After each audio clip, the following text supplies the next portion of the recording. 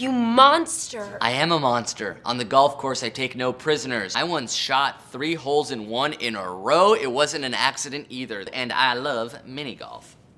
The turbulence Golden State dealt with only results in golfing titles. So you see the shot by Poole, and Steph is clapping for the ball.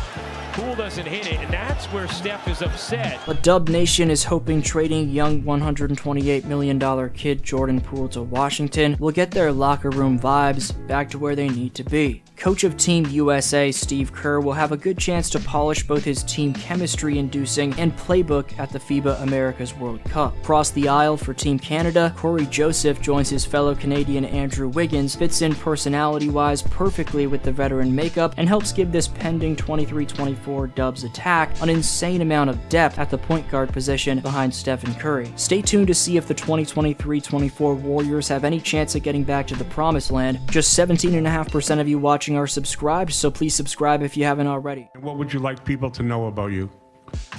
I'm a fun guy. A question mark for the Dubs in 2024 will be how much motivation Stephen Curry has left in the tank at age 35. For a guy that's accomplished everything there is to accomplish in this universe, including most recently the American Century Amateur Golf Tournament Championship, in addition to the media blitz that he's been on, finding his way into every aspect of the mainstream, whether it's BuzzFeed, First We Feast, or Wired, I'm skeptical as to how much juice Curry legitimately has remaining.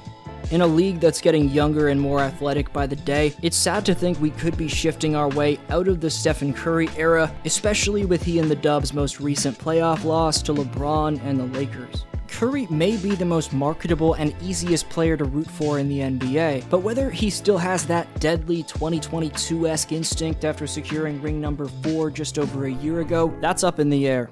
In what'll be a season of revenge, Andrew Wiggins being healthy, who played through practically a broken rib in the Lakers series, on top of the fact that in the second round loss, the Warriors won the 2 games in which they did by a combined 42 points, gives you some hope if you're a Warriors fan that this championship-proven core can get themselves together for another go at the dynasty's 5th chip. Klay Thompson was open in addressing his own faults after that LA series, even calling it one of his worst series ever in terms of shooting the basketball. Hey Klay, how much do you still believe in the core of this team having the potential to go all the way? I fully believe that. It stings real bad. It's gonna sting all summer. Thompson had open looks and looked kinda jittery in the city where he grew up watching his dad Michael call home. He made just 3 of his 19 field goals in the Lakers' closeout Game 6 win, and many of those shots were open looks. Ultimately, every excuse in the book can be made, but the Warriors were just taken care of by the better team last spring. While they didn't address their lack of size per se, not doing too much in this year's free agency, a lot of teams being able to do whatever they wanted against them down low came to their locomotive in the middle, Kevon Looney, not being at exactly 100%. Looney has commendably suited up in all 82 games for consecutive seasons, but seemed worn down in both the Sacramento and Los Angeles series. Not having another legit center aside from Looney will again be the case in the 23-24 campaign, as while Dario Saric adds another big body stretch big, he won't be able to mimic Kevon's physical force in the restricted area. Regarding the depth behind Looney, 57th overall pick who played well in the Summer League and Trace Jackson Davis may be relied upon. The product of Indiana and Davis averaged 16 points, 8.5 boards, 1.5 dimes, 1.5 steals, and 1.5 blocks over 2 games, but who really knows if he can contribute? Man's gonna be a rookie. That means Looney being an Iron Man will again be a primary factor the Dubs have to rely on. Aside from the rookie in Jackson Davis, the center position didn't improve. Depth at the 1 as opposed to the 5 probably took a step forward though. Neither Cory Joseph or Chris Paul will be able to match Jordan Poole's athleticism, point per game average, or overall statistical output, but do provide significantly a lot more of that prevalent experience factor. 31-year-old Cory Joseph has taken a back seat as a role player on just about every roster he's been a part of, and unlike Poole, his ego won't have any problem with adapting to the big personalities of Curry, Green, or Thompson.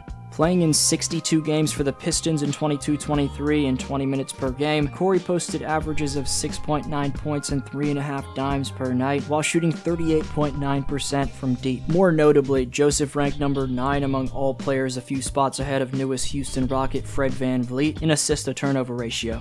Cory's contract is an absolute bargain. Most importantly, it's the fact that Cory will be more than well aware from day one that he'll be tasked with being anything but the center of attention. When he was on the San Antonio Spurs, Joseph suited up in 58 regular season games and 17 playoff games in 2014, helping the Spurs win the championship that year. Whether it was that time spent in the Alamo, his time spent in Toronto, Indianapolis, Sacramento, or recently Detroit, this man Cory has consistently provided subservient ball handling that's made a timely impact. He's always been solid on the other end as well. He's got a career rating on defense that would equate to the second best mark among all point guards in 2022-23. Personally, I remember Joseph for helping win my hometown Raptors 10 playoff games back in 2016. That playoff run where he was a staple for Dwayne Casey's system saw Kojo play and be a key rotation piece in all 20 of the Raps postseason games where they came 2 wins from reaching the final. In that run, despite playing an average of 23 minutes each game, he had an astounding 8 different outings where he scored in double figures, 5 of which saw him drop at least 14 points. Between managing the tempo with intelligent decision-making and providing adequate defensive impact when Steve Kerr subs him in, Cory will be a big-time contributor in any postseason run the Warriors may have. So like in any title run any given team's had throughout the 76-year history of the association, a lot of things will have to go their way, but the Warriors may just hit different in 2024.